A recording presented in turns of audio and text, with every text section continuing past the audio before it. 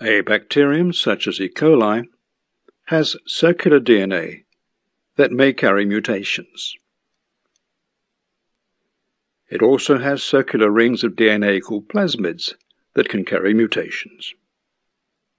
There is a cell wall that protects the bacterium from its surroundings. And there is an inner and an outer membrane.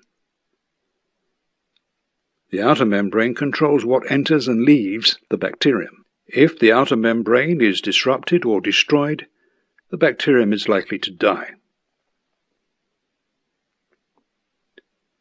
Some antibiotics, such as Colistin, do this. Colistin is actually a 1950s antibiotic, but it's become useful in cases where bacteria have become resistant to newer antibiotics.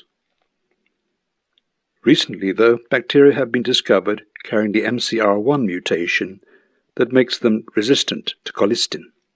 The mutation can be transmitted vertically from generation to generation, but also by conjugation it can be transmitted horizontally within a generation.